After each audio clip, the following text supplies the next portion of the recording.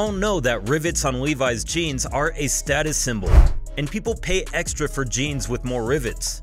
But do you know why they were originally designed? Watch the video till the end to find out, while exploring the history of Levi's jeans and the complete production process. From the designing, material preparation, cutting, pattern making, sewing, assembling, washing, branding, packaging, and shipping of the finished product. Every step of the process is a visual surprise. But first, let's travel back in time to where it all began. The history of Levi's jeans dates back to 1853 when Levi Strauss, a Bavarian immigrant, arrived in San Francisco and opened a dry goods company at the height of the California gold rush for selling clothing, blankets, and other goods to miners. He quickly realized the need for durable clothing for the miners flocking to the city. In 1872, he partnered with Jacob Davis, a Reno tailor, to develop a new process for riveting the pocket corners of men's pants to make them stronger. Strauss and Davis received a patent for their riveted pants in 1873. They put it on the market as waist overalls, and it quickly became popular with the miners and other working men. The first true blue jeans were produced in the same year. The rivets made them stronger and more durable, and the indigo dye gave them their distinctive blue color. In 1886, Levi Strauss introduced the two-horse brand, a trademark featuring two horses pulling a pair of jeans apart. This ad campaign helped popularize the brand and its durability. In 1934, Levi Strauss introduced Lady Levi's, the first blue jeans for women. The red tab, the small red patch sewn onto the back pocket of Levi's jeans, was introduced in 1936 to differentiate the brand from its competitors.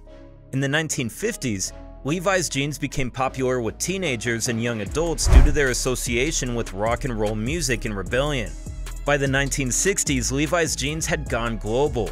They were worn by people worldwide, from hippies to cowboys.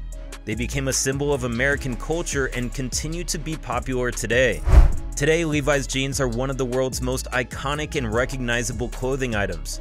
Before 2019, Levi's jeans were produced in the United States.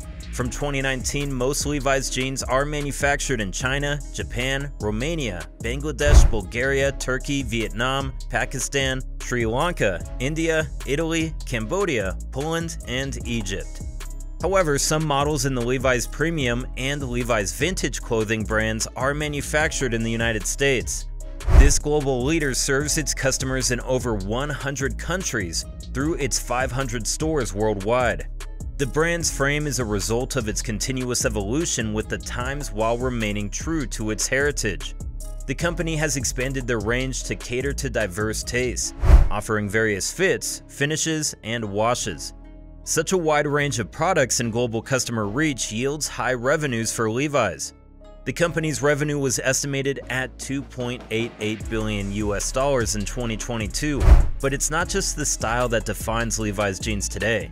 The brand has taken steps for sustainability, implementing programs to reduce water usage and promote ethical manufacturing practices.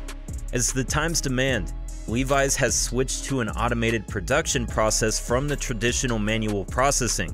The automated production process has many benefits for Levi's. It allows them to produce jeans more quickly, consistently, and more cost-effectively than they could with manual labor. Automation reduces the labor time per pair of jeans from 36 minutes to 11 minutes. Let's see how Levi's manufactures these world-famous jeans. Step 1. Design and development. The Levi's design team comes up with ideas for new jeans, including how they should fit and look, and scans physical samples of jeans to create a digital representation of the garment. This is done using a variety of scanning technologies, such as laser scanning and photogrammetry. After being scanned, the jeans are imported into 3D design software. This software allows Levi's designers to make changes to the jeans' design, such as the fit, the wash, and the distressing. Once the design is finalized, the jeans are rendered in 3D, giving them a realistic appearance, including shadows, reflections, and textures. The digital patterns are put on a virtual model to see how the jeans would fit and look on a person. The virtual model allows designers to try different washes, distressing effects, stitching details, and other design elements. They can make changes and see how they would look without making new samples. Step 2. Material preparation. After finalizing the digital design, Levi's creates real samples to check the jeans' fit, comfort, and overall appearance. If any adjustments are needed, they return to the digital model to make the changes and improve the design. For this purpose, Levi sources the materials for making jeans, especially denim fabric. Raw materials including denim fabric, buttons, zippers, and other components are sourced and prepared for production. In fabric production, Levi's uses recycled cotton to reduce the amount of water and chemicals used. They also use waterless finishing techniques, saving up to 90% of the water used in traditional finishing methods. Denim fabric is typically made from cotton grown in fields around the world and sourced from suppliers who manufacture high-quality denim. It is a water-intensive crop, so it is important to use sustainable farming practices. Once the cotton is ripe, it's harvested, usually by machines, but some farmers still harvest cotton by hand. Then the cotton is opened up so that the fibers are separated from each other. This is done by passing the cotton through a series of rollers. The cotton is then cleaned to remove impurities such as seeds, dirt, and leaves, bypassing it through air jets and screens. The cotton fibers are spun into yarn on a spinning machine and then woven into fabric on a loom.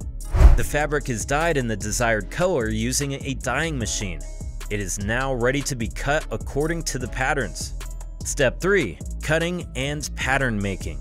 Automatic cutting machines scan and analyze digital patterns specific to each Levi's jean style and size. Based on the patterns, the machines precisely cut the denim fabric into individual pieces, such as front and back panels, pockets, and waistbands. Automated systems also mark or engrave details like pocket placement onto the fabric pieces according to the stitching guidelines. Step 4. Sewing and assembly.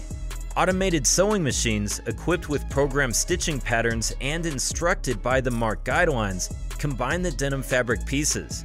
These machines perform various sewing operations including seams, hems, and attaching pockets and other components. Buttons, rivets, and zippers are attached to the jeans by robots or automated systems. Step 5. Washing and finishing. Levi's jeans' desired finish is achieved using automated washing machines and finishing systems.